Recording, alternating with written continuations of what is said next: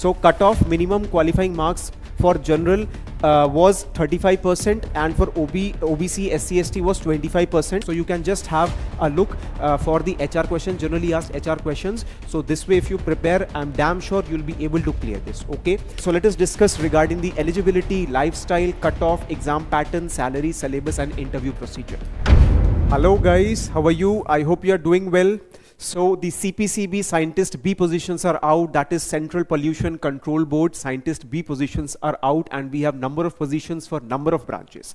And actually the word Scientist-B holds the gravity of this position because you are directly related or directly contributing to the national missions such as health, science and many more. Okay, so let us discuss regarding the eligibility, lifestyle, cutoff, exam pattern, salary, syllabus and interview procedure. So the eligibility is, minimum eligibility is bachelor's degree. So you should have done the bachelor's degree in that relevant branch. And after completing this, you can just see the number of positions for number of branches, such as for environmental engineering, we have 4 posts. For civil, we have 3. Instrumentation, that is EI, we have 2 positions. Chemical 1, mechanical 1, AI 1. Yes, this is one of the inclusion AI that has been included in the CPCB. Computer science 1, IT 1. And chemistry, we have 3 positions, environmental science and microbiology. Okay, so master's degree is preferred in these, and PhD would also be preferred. So if a person who has qualified NET or he is PhD, so he would be preferred for these positions. Okay, so now let us discuss regarding the lifestyle. See, the lifestyle, the work environment, that is based at the Parivesh Bhavan, and the position is solely based in Delhi, in Shahadra, right? And this position is would be there, I mean you would be located in the Ministry of Environment, Forest and Climate Change.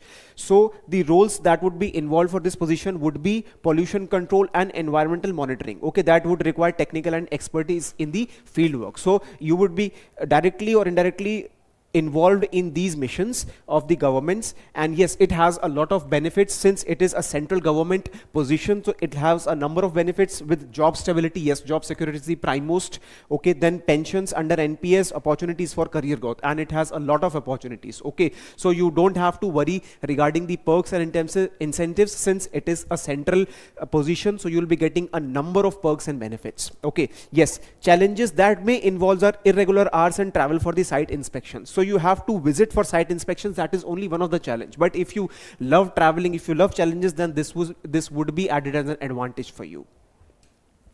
Okay, so now let us discuss regarding the exam pattern. Exam pattern is computer based. Duration would be of 2 hours, and weightage is written would be of 85%, and interview is 15%. Okay, so a total of 80 questions would be there that are divided into general aptitude and subject specific. 40 questions for general aptitude and 40 for subject specific, and this exam comprises of 200 marks. 40 marks for general aptitude and 60 marks for subject specific, and you would be given 2 hours duration. So you have to complete this in 2 hours, 120 minutes, 80 questions. I think that is not a bad deal.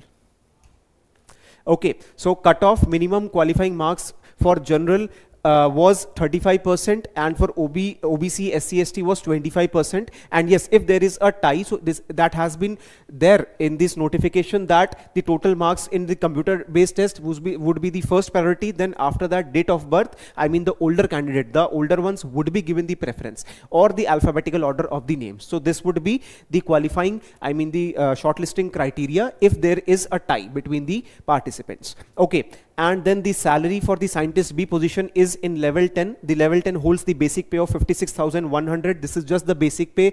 Number of incentives, perks are added on this basic pay. So total CTC is about 9 to 12 lakhs. Okay, so this 9 to 12 lakh figure would be the CTC that you would be getting. And yes, in hand, I mean after deduction, the somewhat would be deducted. That would be already, I mean they're secured in your bank accounts. Okay.